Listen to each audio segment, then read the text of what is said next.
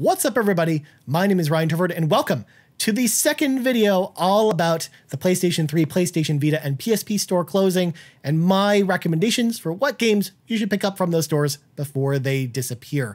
Of course, this week's episode, all about the PSP. So I'm a huge fan of the PSP. I've loved the console ever since I picked one up on launch day. And the digital-only offerings on the PSP are kind of slim pickings. You don't have a whole lot of them, which is funny because they did a digital-only version of the PSP with the PSP Co. I don't know what they were thinking with that again. Like, I love the concept of like a digital-only handheld, but you have barely any of the PSP library on digital services. So it was a little bit easier to put this list together versus the PS3 list. But the same criteria kind of applies with this list, where I'm going to factor in the fact that, of course, more expensive games physically are definitely going to get a higher bump on this list. But more so, I wanted to make sure, again, that this list isn't just going to price charting and sorting by most expensive PSP games. Obviously, I want to make sure that this list of recommendations is also just a list of fun games. And I will give you fair warning right now, dear viewer. There's a lot of JRPGs on this list because, surprisingly, a lot of the really good digital offerings on the PSP are RPGs for the most part. So let's dive right into it with our first set of games. Now, anyone who knows me knows I love Persona. I've loved the Persona series for so long, and it's a fantastic set of RPGs. However, I really had missed the boat on Persona 1 and 2, and I didn't really know until a couple of years ago while doing some research, you know, what were the best ways to go play Persona 1 and 2. And honestly, I think the best way to play those games now are with the PSP versions. So we've got the PSP versions of Persona 2, Innocent Sin, and Persona 3 Portable. I think all three of them are well worth the pickup on PSP. Again, they are very different from modern Persona games, or at least Persona 1 and Persona 2 are. Persona 3, of course, was kind of the genesis that sort of spawned the new way of designing all the Persona games. Like, it's very much plays just like Persona 3 or Persona 5 do. So if you've never played Persona 3, the portable version's great. Although I will recommend, though, the PS2 FES version, probably a little bit better, because the PSP version is missing the anime cutscenes. Like, they have the intro sequence, but for the most part, you're missing a lot of the cool cutscenes that they put into that game.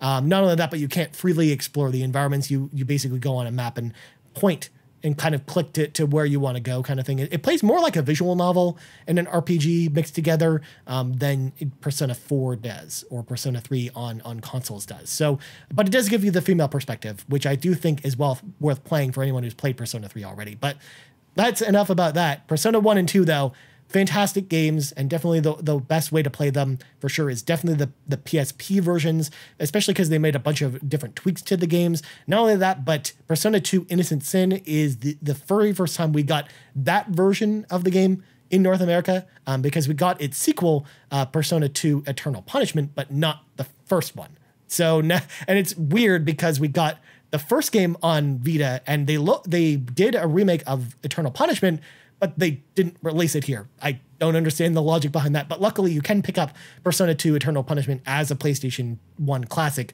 on your PSP, so you can still play it that way. But I highly recommend these games. These are also probably the most expensive games on PSP, so it's worth it just from a financial aspect as well, because these games are like $20 each, or $200 for a physical copy of Persona 3 Portable just on its own, let alone Persona 1 or 2, which are ridiculously expensive too. So I highly recommend checking these out on the PSP digital store. Like, if you're going to pick up one set of games from this entire list, make it Persona 1, 2, and 3. Next up is a JRPG that's really close to my heart, and was one of the JRPG series that really got me into RPGs in general, and that's Lunar with Lunar Silver Star Harmony. This is actually a remake of the Sega CD classic Lunar the Silver Star, which, in fact, funny enough, that got a remake on PS1 called Lunar Silver Star Story, but then Silver Star Harmony is actually a remake of the PS1 version. So again, it's kind of like the snake eating its own tail kind of thing.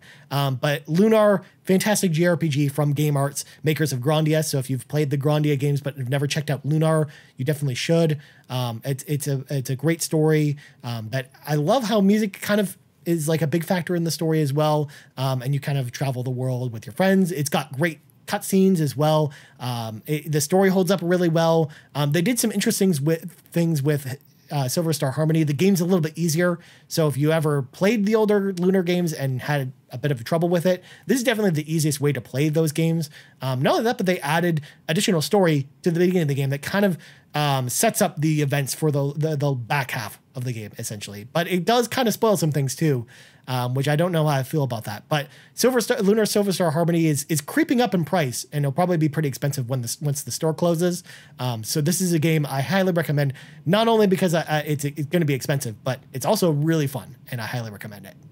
Next up, this one is kind of a weird one. You might be thinking, Ryan, why are you recommending Final Fantasy IV Complete Edition? And the answer, dear friends, is that Final Fantasy IV Complete Edition, while it is not currently an expensive game, I suspect that this will be more expensive after the store closes. Not only that, but it's probably the best way to play Final Fantasy IV, because not only is it kind of a faithful remake of Final Fantasy IV that doesn't do like the terrible art style Final Fantasy IV thing that I hate with the mobile versions of Final Fantasy IV, but it also gives you the sequel to Final Fantasy IV, which is Final Fantasy IV The After Years, which was a Wii Shop exclusive that did actually come to PSP in the form of this collection as well. And again, now that the Wii Shop's gone, this is your last chance to be able to buy this game digitally. So this is the type of game I always love to have on my PSP, and it's honestly the perfect type of game to play on the go, which is one of the reasons why I highly recommend it as well. Although, again, you can say that about any JRPG, but Final Fantasy IV,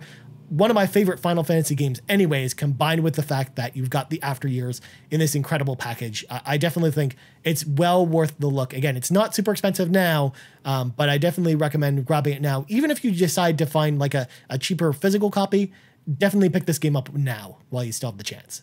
Next up, I love strategy RPGs. Basically, the very first RPG I played, Shining Force 2, that really got me into RPGs was a turn-based tactical game. And next choice, Jeanne D'arc, is actually one of my favorite turn-based tactical RPGs on the PSP. This one kind of came out of nowhere when it first came out. Like, I wasn't really expecting anything from it. I saw it on store shelves one day. I was like, oh, this kind of looks pretty cool. This kind of reminds me of Final Fantasy Tactics. I'll pick it up.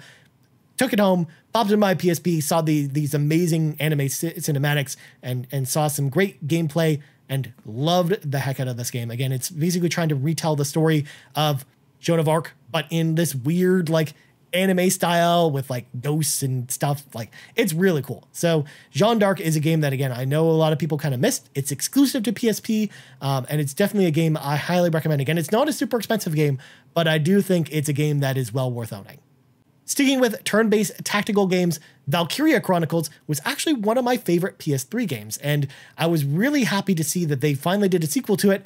However, I didn't love that sequel was on the PSP. However, Valkyria Chronicles 2 turned out to be an awesome game. I mean, it kind of continues the story of Valkyria Chronicles. Again, it stars an entirely new cast of characters, so I don't think you have to play the first game to kind of get everything. They explain everything and catch you up to speed really well with this game. But I do think that if you are a Valkyria Chronicles fan and you missed the PSP version, I do think that it is definitely well worth the pickup.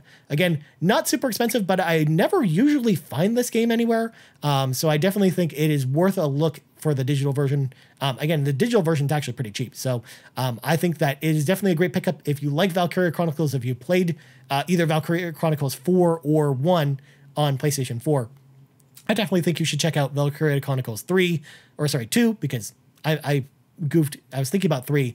That game never came out here. But Valkyria Chronicles 2, definitely well worth the pickup, whether you're going to pick it up digitally or physically. It's a game that I definitely recommend you pick up in some capacity. Now, if you're someone who's known me for a long time, I usually love to shout from the rooftops that Parasite Eve is an awesome franchise. And while the PSP entry, The Third Birthday, is probably not the best in the series, in fact, it's actually my least favorite of the 3 games, it's definitely a game that I think is probably going to creep up in value when the store closes, and is actually still a really fun game, despite the fact that it's not my favorite Parasite Eve game. Of course, it kind of wraps up the story in Parasite Eve. I'm not going to talk too much about the story because, again, I don't want to spoil anything for you, but it's different from the other games because it's behind the back third-person shooter rather than like an overhead shooter or like an Resident Evil RPG. But again, I've loved the concept of Parasite Eve. Again, it's kind of like Resident Evil meets Final Fantasy, which I love Resident Evil and Final Fantasy. So seeing those two franchises really come together in the hodgepodge that is Parasite Eve, that's one of the reasons why I loved those games on PlayStation 1. But I do think The Third Birthday, even though it's still not an amazing game, I still think it's a great game to pick up. And again, the type of game that I can foresee going up in value pretty soon. Castlevania has always been one of my favorite franchises, and Castlevania Dracula X Chronicles is a fantastic pickup on the PlayStation Portable. Now, we did get a Castlevania collection on PS4 that does include Castlevania Rondo of Blood and Symphony of the Night, which are the two games that are included in the PSP version. However, number one, I think that these versions of the game actually play super well and are actually very different from the versions that we got on the PlayStation 4 or even their original versions. And I do think that this is probably a pretty good package to pick up, especially if you're going to still be playing PSP games on your Vita or your PlayStation Portable. I think that they're great games on the go. Of course, Symphony of the Night on its own, fantastic game. But then having Rondo of Blood in the palm of your hands, I think is a great pickup. So definitely check out Castlevania Dracula X Chronicles. Again, not a game that's super expensive right now, but I think is probably going to rise a little bit in price, especially because, again, this is another game like The Third Birthday or Valkyria Chronicles 2, where I don't see them physically too often, at least in my local area. Next up, one of the most expensive games on the PlayStation Portable is Ys 1 and 2 Chronicles. This is a collection that bundles Ys 1 and 2, which are fantastic JRPGs from back in the day on the PlayStation Portable. Again, these are great versions of these two games, and unfortunately, again, there wasn't really a huge print run of the physical version, so your best bet is to pick these up digitally while you still can, and they're fantastic. Again, you have Ys 1 and 2 on other platforms, so obviously I won't just say that this is the best way to play it or the only way to play it, but I do think it's a great place to play it. Again, these are another set of two games that are great to play portably, and you're definitely going to, if you are interested at all in this collection, you're going to want to grab it now before it's going to be like $150 for a copy of this game complete. Next up, another one of the most expensive games on Vita, but a game that is still really fun to play today that I highly recommend is Fate Extra. This is actually a game that's based off the Fate series of anime that I'm actually a pretty big fan of. It's more of a third-person action RPG where you get to play as some of the summons from the Fate series. So you get to play as my waifu Saber, as well as some of the other characters from Fate, which is pretty cool. So I haven't put too much time into this one, so I can't really elaborate too much on it, but all I've known from playing it, even the little bit that I played, I really like what I played here. This is the type of game that I kind of want to play sometime this year and kind of go through the entire game. But I definitely recommend it now because physical prices already are stupidly expensive for this game. And I already know from the gameplay, from playing it, it's fun. So I do think it's definitely worth a pickup and a title that should probably be on your radar before the store expires in a few months. And last game, again, since we're kind of out of the territory of the most expensive PSP games that are worth picking up, the last game I'm going to recommend is actually one of the most common PSP games, but a game that I think you should definitely own, even if you have a physical copy of this. I think you should maybe grab a digital copy as well. Final Fantasy Tactics: War of the Lions. This is a remake of the PS1 original with all new cutscenes, all new battles. They updated everything about this game, and it's probably the best way to play Final Fantasy Tactics. So again, if you've never played Final Fantasy Tactics before, again, it's a tactics game very similar to Fire Emblem, but in Final Fantasy style. In fact, it has a lot in common with Project Triangle Strategy, which was recently announced for Nintendo Switch. And Final Fantasy Tactics: War of the Lions, great pickup on PSP. Again, I've actually noticed that the digital version a lot of times is actually cheaper than the physical copy of the game. So you're saving a little bit of money to pick it up there. But I wanted to kind of leave this last pick for what I think probably the best cheap game on the store is to definitely pick up. And Final Fantasy Tactics: War of the Lions definitely fits the bill with that game. And that's my list of PSP games on the digital store. Again, a lot easier to put together because, again, there was only maybe like 50 or 60 games to put on this list. But I do think all these games here, well worth picking up. Again, the PSP collection is a bit bare on the PS3 store right now. And it's really, the PS3 store is really the only way you can kind of buy these games right now.